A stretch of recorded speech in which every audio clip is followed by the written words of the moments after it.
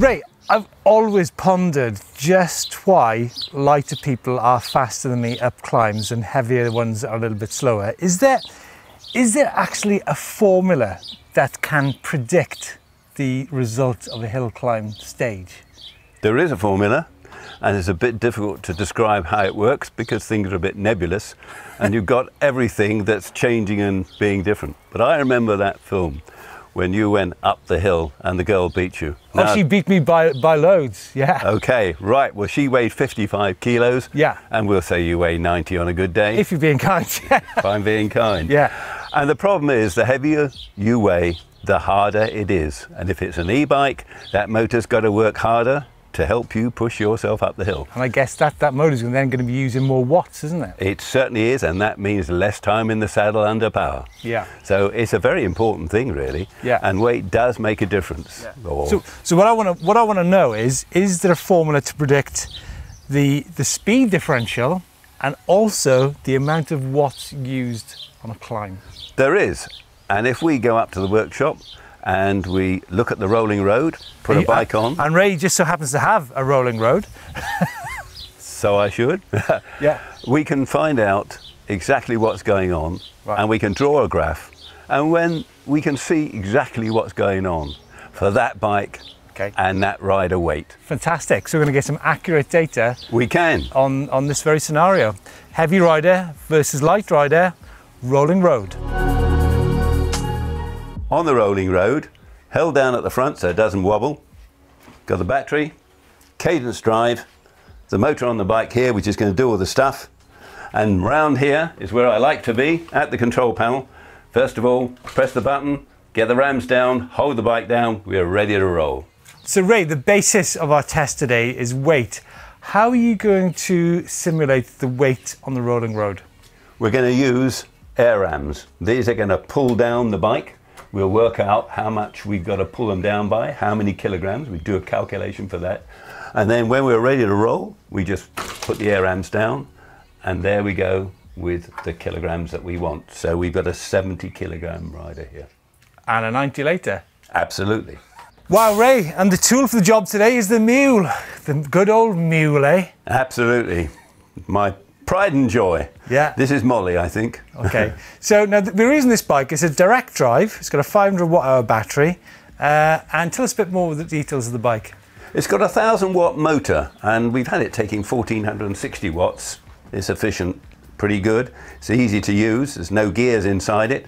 And for the setup, we've got a power monitor here that tells us everything about what is happening as far as the battery is concerned. And we can use this device, the cadence drive, to do certain things. We've got the rollers underneath, so we can actually drive the bike with the rollers, drive the bike with the cadence if we want to, or both at the same time.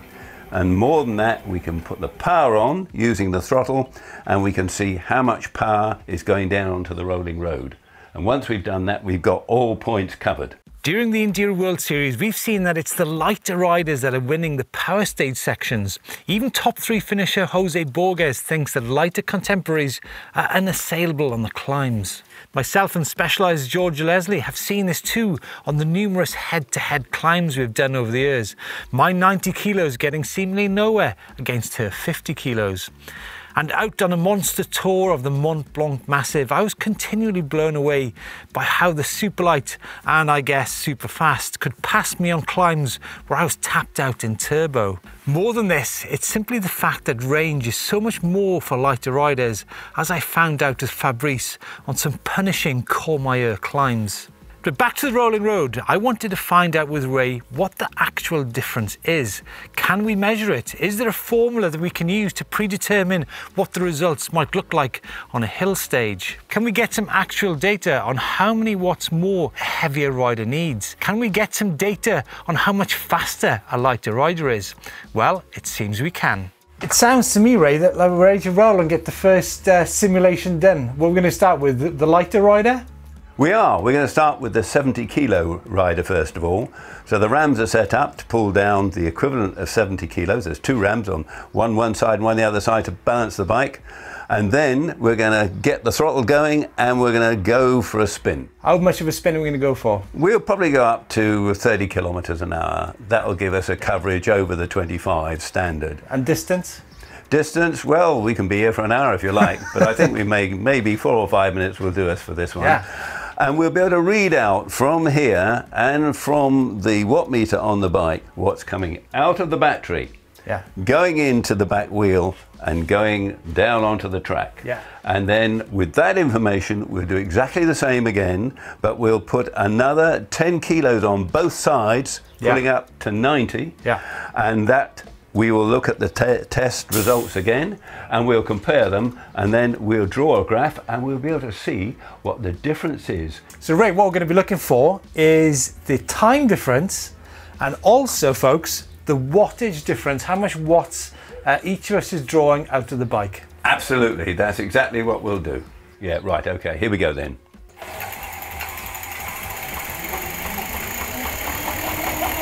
And I'm putting the weight on the bike now. You can hear it drop down, and up we go. 15 miles an hour, 20 miles an hour, 25 miles an hour.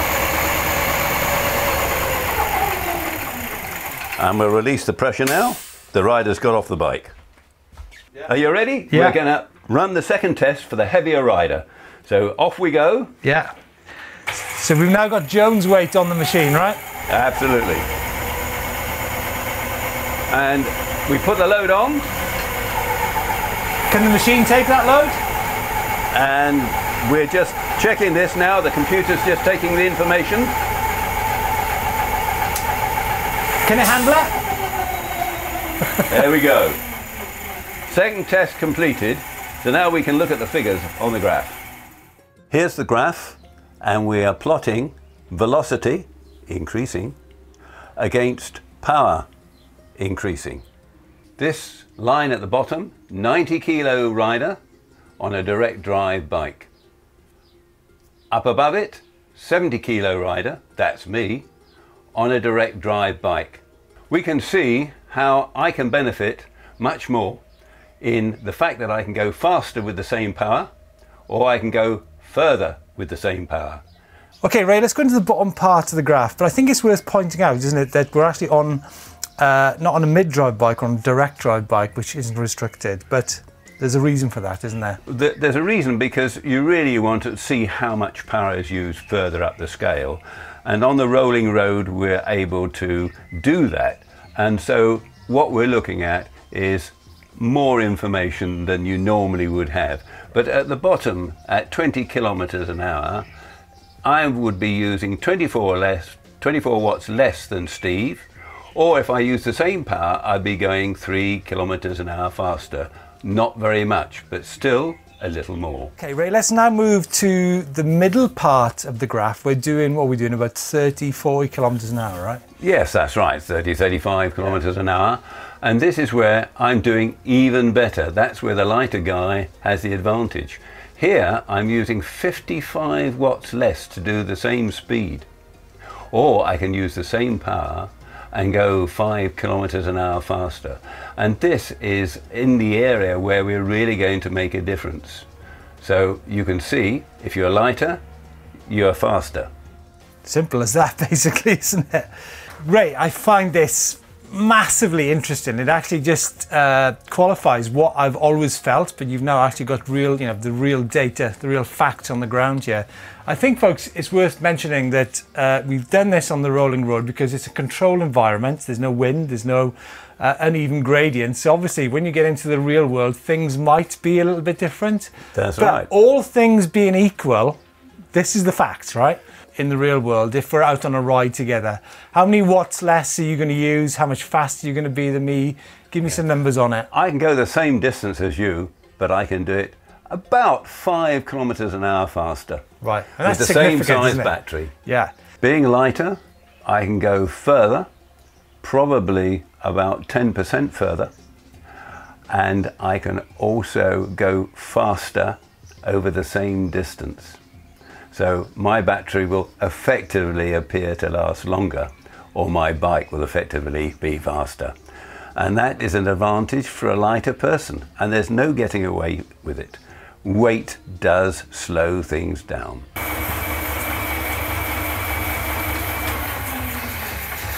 Well, Ray, as the rolling road rolls to a halt, some very interesting facts there. Now, I know, folks, you know, we have been using the direct drive bike in this test, but we will be using more bikes, won't we, Ray? Absolutely. The reason we've used the direct drive is it's very simple. There's no gears in it, very little. It drives straight on the wheel and off you go. And it's pretty zippy, but that gives us a jolly good range. And it's a powerful motor. So it's an easy thing for us to demonstrate what's going on, but we need to look at a geared hub, one with an epicyclic gear in. That will take a little more energy to work the gears, and then move on to a mid-motored bike, your favourite. Now, Ray isn't a big fan of the mid-motored bikes, but we won't go into that discussion. But nevertheless, e-bike racing is a big thing worldwide, so rider weight, you know, will play a part in that. So maybe sometime in the future we might see races with handicaps on them based on rider weight and also motor, which is something we will also be looking at in the future. Ray, something you mentioned actually was tyre deformation is an important part with increased weight, right? Absolutely. And it's tyres getting hot, and wherever heat is generated, that's energy wasted. So if you have a tight chain, it'll get hot, heat being thrown away. And as we said, with the tyres deformed by the heavier weight, they get warm, and that's another thing. The battery, of course, the more power it gives out, the warmer it can get, and the motor the same. So everything is running against you when you pile on the pounds. So there you go, folks. I hope you found it interesting. Amazing work there, Ray, to get some, you know, I've always wanted that data. So if you're out for a ride with your mate who's 50 kilos, maybe encourage them to ride in a lesser power mode, get them to ride in eco while you ride in trail. And let's know your thoughts, any comments about some of the data we've got here. I think there's no end of things we can do on this magnificent machine that Ray has built from scratch.